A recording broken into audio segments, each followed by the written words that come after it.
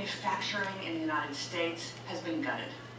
You know, 20 to 25% of the manufacturing base has disappeared over just the last 3 or 4 years.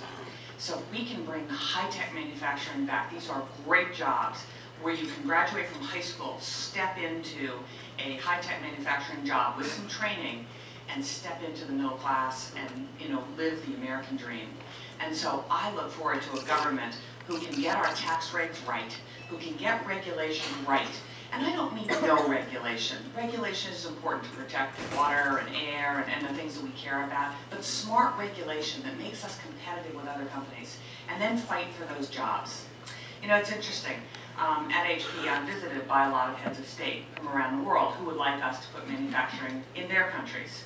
And whether it's Singapore or China or India or Eastern Europe or Russia or Spain, they are in HP's offices making the case for their country. How often do you think the President of the United States has been in my office making the case for the United States of America? Nobody. Zero. And so we have to have someone who wants to compete for America.